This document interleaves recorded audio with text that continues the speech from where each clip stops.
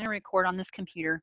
Okay, we're making a video about how to add Metacourses to your fall lineup if you want to combine courses because they're all similar courses that just have different section numbers. Ben, if you don't mind going back to your main page again so we can show folks how to get to this. There you go. Okay, so this is his main landing page for one of his courses. He has 4 sections of RC 2001, and we've chosen one of them that we're going to add meta links into.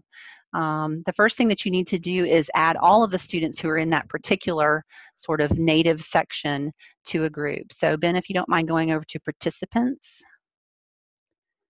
and that gear wheel on the bottom on the right, and then you're going to click groups.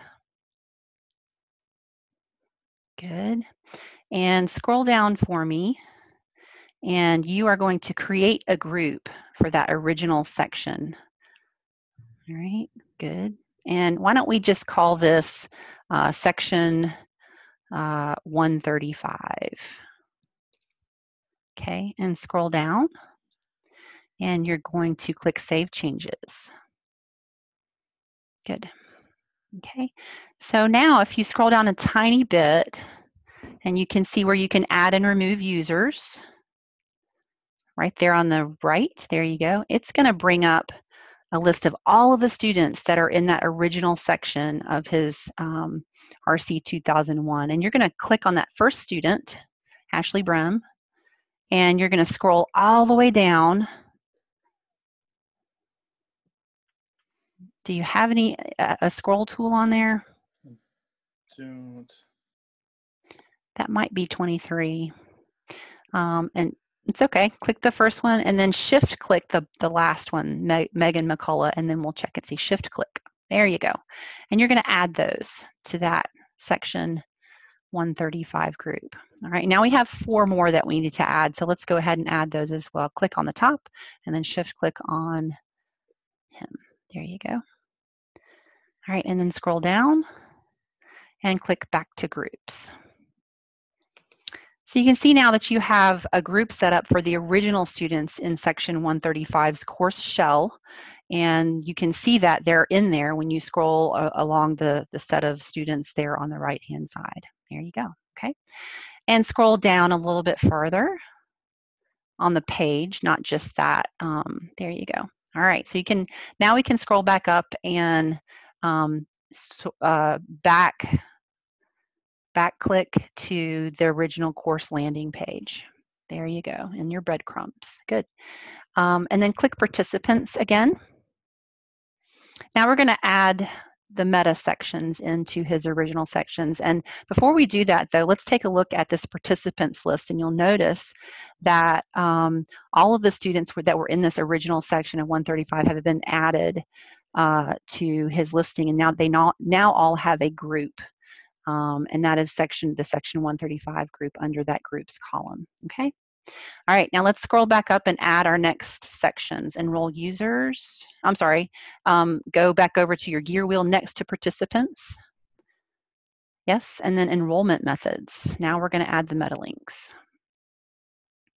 And you're going to scroll down to the add method and click choose and choose a course meta link, and it should offer you all of your other sections when you click in this search box. And we can start with that section 138 and click add method. Oh, actually, hold on. It's okay, it's all right. Let's cancel out of this. That cancel next to the add method. What I forgot to do was tell you to add them to a group. So let's delete that meta link, and how you do that is you go over to the right of where you've just added that meta link under that edit column on the far right. See the trash can at the bottom of that? Click delete. Okay. Yep, and say yes, we want to continue to do that. And good. Now let's do that again. Let's click add a method, and we're going to enroll them again, the meta link. Good. And we're going to click on the search button again. There you go. And we're going to add that 138, but this time, before we add the method, go ahead and click on that. Click outside of it. Good. All right. Now we're going to add them to a group. So where it says none, we're going to click on that, and we're going to say create a new group. And it will automatically create a group for this new 138 section, and click add method. Now let's go back to your participants list and see what that looks like. And so click over on the far left on the participants list and scroll down so we can see what that looks like. So you can see that there are some students in section 135 on your participants list and some students in section 138. And you can always go back in there and edit the name of that group for 138 to shorten it if you would like to. But that's what that looks like, just to make sure that that worked. All right. So now we've got 2 more groups to add. We'll go back and do that, but for now we're going to say ta-ta, and you can continue to work on your own meta links. And thank you for listening. All right, let me stop recording.